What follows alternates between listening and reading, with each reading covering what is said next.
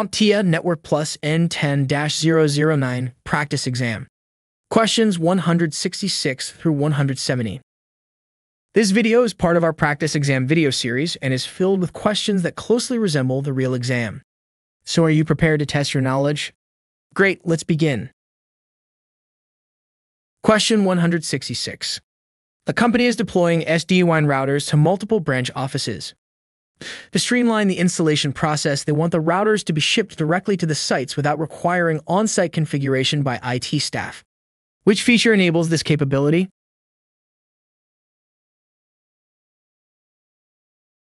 The answer is C. Zero-touch provisioning. Zero-touch provisioning allows ZTP-capable network devices to be deployed with minimal manual intervention.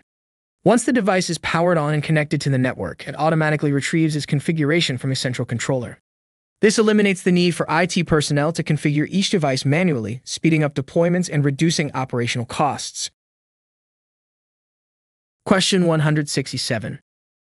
A network administrator is troubleshooting slow performance and packet loss on a switch.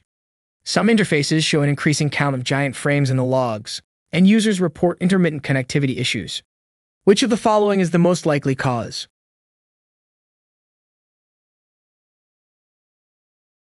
The answer is A.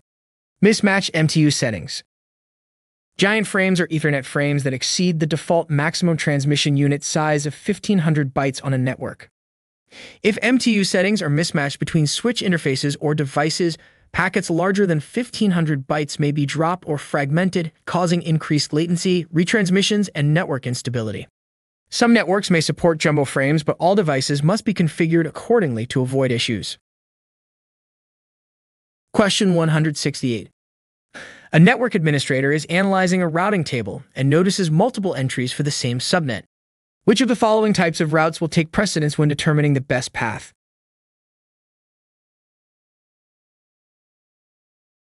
The answer is A. Static. Routing decisions are based on administrative distance, which determines the trustworthiness of a route.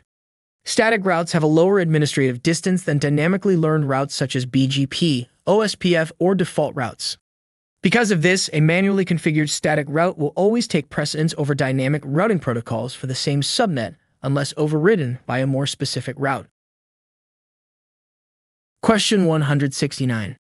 A user reports connecting to a familiar Wi-Fi network, but after logging in, they notice unusual activity, such as unexpected pop-ups and login prompts for various services. Upon investigation, it is discovered that the Wi-Fi network was an attacker-controlled rogue access point mimicking a legitimate SSID. Which of the following best describes this type of attack?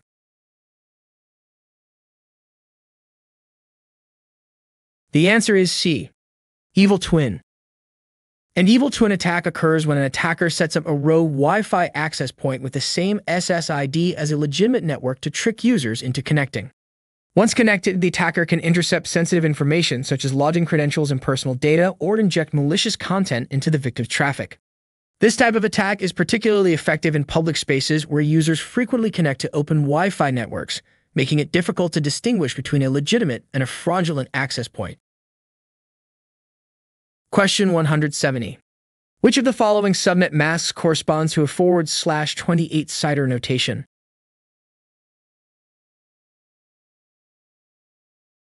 The answer is C. 255.255.255.240.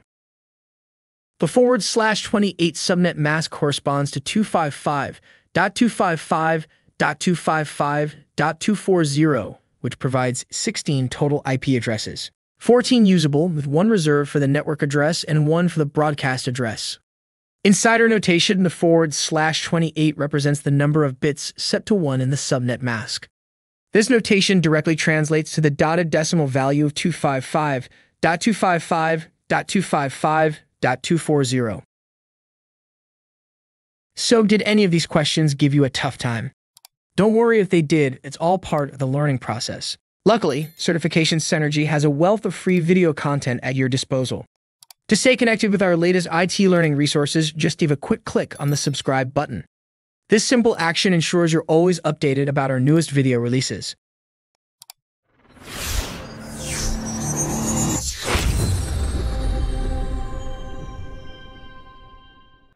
Thank you for watching.